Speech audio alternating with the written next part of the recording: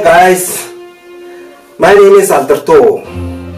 I am a history buff from Inner Mongolia. Everyone in this world knows the mountain Himalayas.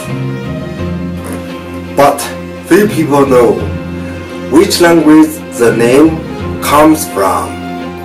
Maybe someone will say that it comes from Tibetan. But if you ask a Tibetan, does this word come from Tibetan? He will tell you, no. He will tell you it is an Indian vocabulary. He might also tell you Himalayan means snow mountain in Hindi. This is so funny. Make me laugh.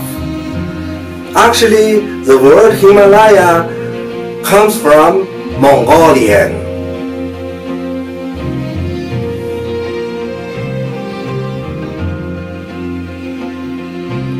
Pronounced in Mongolian is hammer.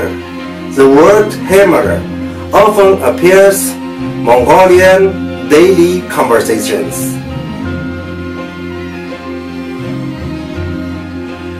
The galloping horse was very nomadic word.